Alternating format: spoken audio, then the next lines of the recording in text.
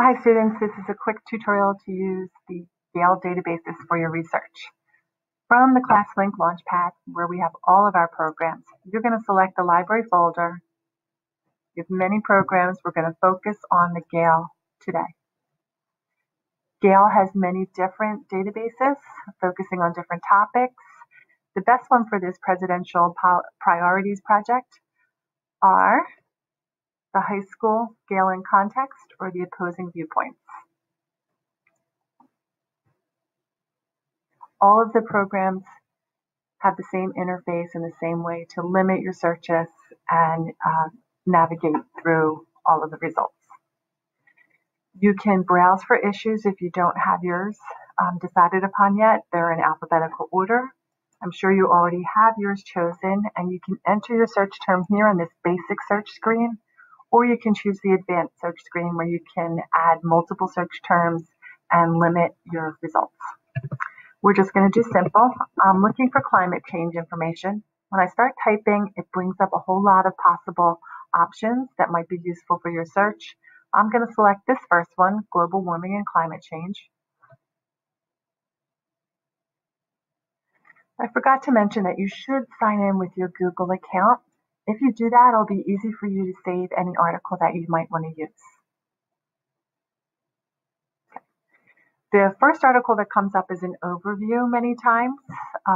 Some topics that might not come up. You could read this article in full, or you can scroll down to see the thousands of other resources.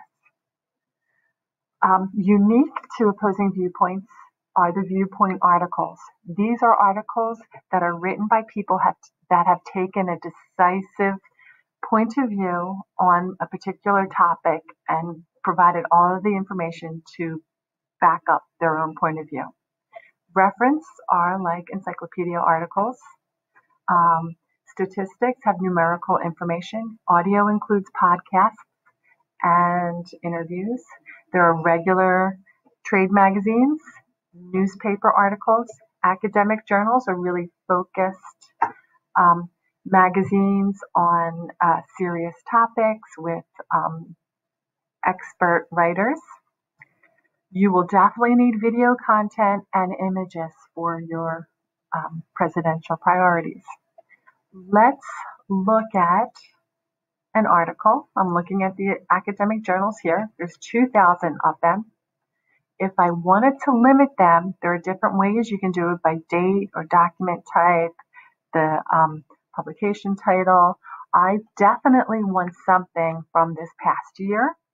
You could enter a custom date range or just within the past year, past month, or past week. For climate change, I think the most up-to-date information is important because things change so much. The different reading levels, the red is the highest for college level, purple for high school level, blue for middle school. Any of these that you wanted to choose, you open that up, and this gives you a whole lot of options. You can cite it. We'll give you the MLA 8th edition, which is the default. You can send it to your Google Drive or email it, download it, print it, or get a hot link to it. You're able to make highlights and notes of any content. Just highlight it, select your color, and add your information for you to visit later. If you do that, make sure you send it to your Google Drive by hitting here or the arrow key up top, and that will save it to your Google Drive. Other features is you can change the font size if you like, and you can have it read to you. Over to the right, there are articles that are similar to the topic that you're looking at and related subject terms. Every article has the MLA citation at the very bottom as well. Right there. If you have any questions or need help, please reach out to Mrs. Grecht or me. Good luck.